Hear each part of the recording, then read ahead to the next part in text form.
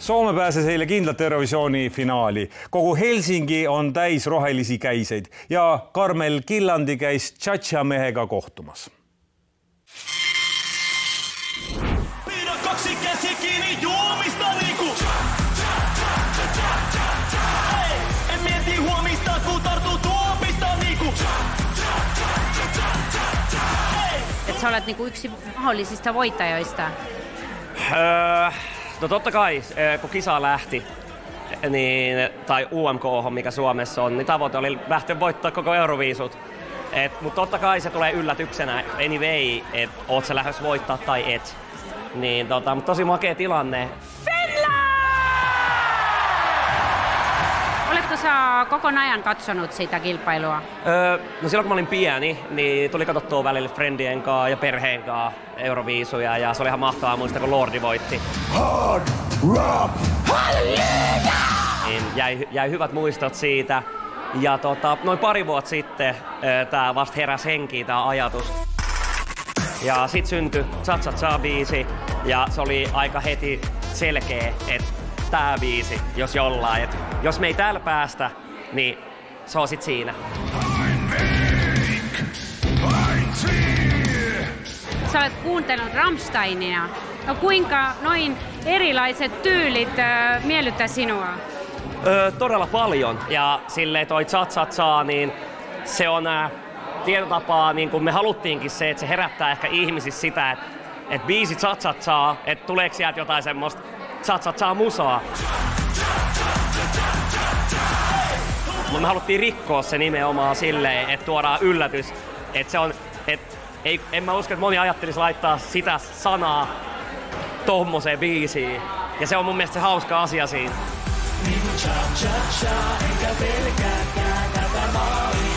Onko sä itsekin kova tanssija? Tanssitko sä Cha-Cha-Cha?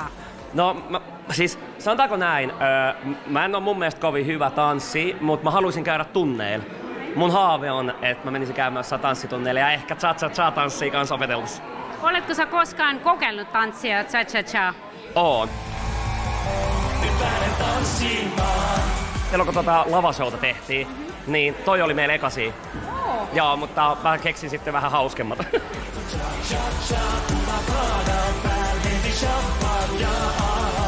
Jos pystyt voittamaan Euroviisut, oletko sä koskaan miettinyt, että kuinka paljon se avaa oveja sulle?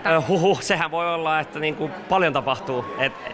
Tää on hauska, just kun ei voi tietää, että mitä ovi se avaa, koska joka päivä tapahtuu jotain uutta.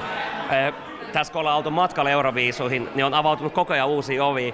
Jos voitto tulee, niin mä en tiedä sitten, että mitä tulee tapahtuu, mutta jännityksellä odotan ja sitä haetaan.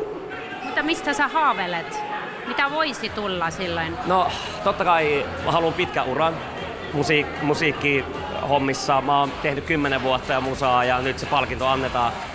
Ja ehkä joku Euroopan kiertue mahdollisesti ja uutta musaa. Mun tavoite on olla Suomen kovin live-esiintyjä ja mä teen duunia se eteen, että se tulee tapahtua. Milloin sä viimeksi kävit Tallinnassa? Olisiko ollut Rammsteinin keikalla viimeisin kerta? Ja mä oon siis käynyt Tallinnassa tosi monta kertaa. Mä käyn siellä joka vuosi pyörähtää kesällä. Mä rakastan Tallinnaa ja Pärny on mun mielestä yhtä hienompia paikkoja. Mä oon käynyt siellä 3 kertaa. Tosi kiva paikka ja aion mennä jatkossakin, kun mahdollisuus ja aikaa vaan on. Niin mä tykkään teidän maasta tosi paljon. Käärijäga kohtume ka Eurovisiooni kuulsal sinisel vaibal, kuhu ta ilmub oma kuulsas rohelises lavariietuses.